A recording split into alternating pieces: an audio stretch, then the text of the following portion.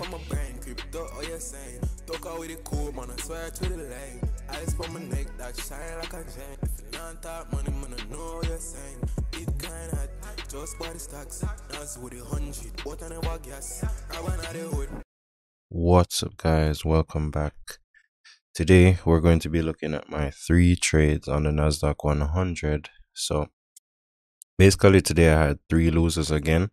I had 2 buy side trades, and after that I basically called the position invalid. So I kind of figured, okay, I don't think the market is going up anyway, like anymore. And then after that I flipped to the sell side. I mean, it was a good sell side trade.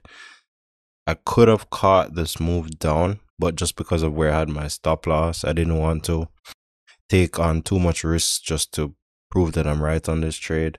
So I got stopped out for $28 on the sell side trade. You'll see it here. So if I had more stop loss on it, I would have been able to capitalize on this trade, but I didn't have a big stop loss on it. So that was fine.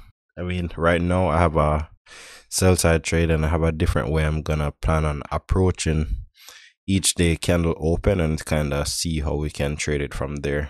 So the first trade is the buy side trade. I entered 1 hour after market open. That was at 14,852. So you can see the market, it kind of opened slightly above this zone, but if you look really closely, open below the close of the day before. So that's something I should have actually looked at. But while it was actually pushing up, it gave me the like a false sense of security to think that the market was going to continue up. But I had a stop loss set at around 30 points below, so I got stopped out at 14,821.69. Put it here, and that was a total loss of 30.59. Right, the next one I entered about 3 hours after market open, so that's around 9 p.m. Entered this trade to the buy side again,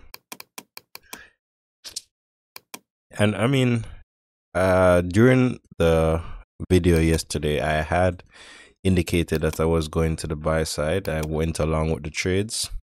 They turned out to be wrong. The second one was a loss of 25.9.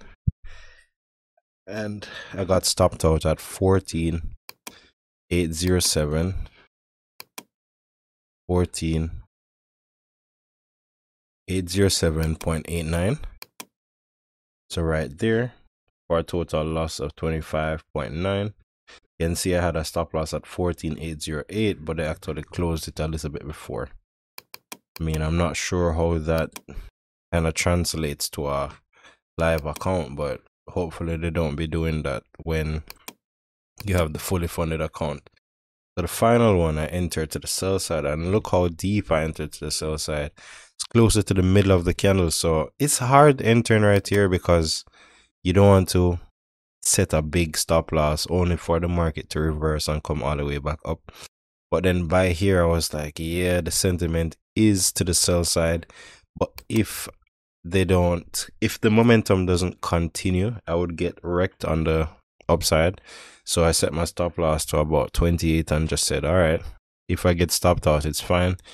Even though I knew that there is I would say 60% chance or even 55% chance of the market going down.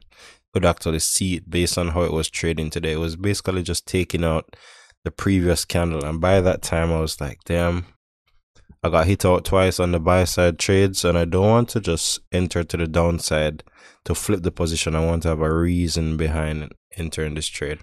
So I got stopped out there. Right now I have 2 sell side trades just because of an expectation of at least a continuation of this trend. So let's see how that plays out. I have 2 sell side trades. This one, let's move this down and I show you where I got stopped out. 14,754.55, that's where I got stopped out. Then if we even go down to, let's say, the 4 hour or 1 hour, so where did I get stopped out?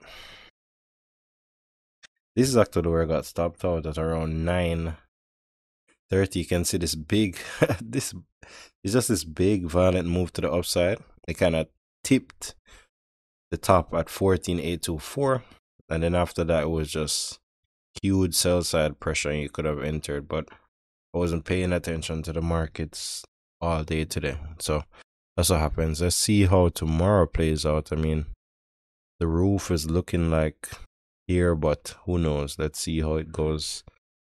I'm still having a sell side bias, so that's where I'm placing my trades for tomorrow. Similar risk. I mean, $20 to $40 risk, and I have 2 trades open. So let's see how those play. But I'll see you in tomorrow's video. All right. Bye bye.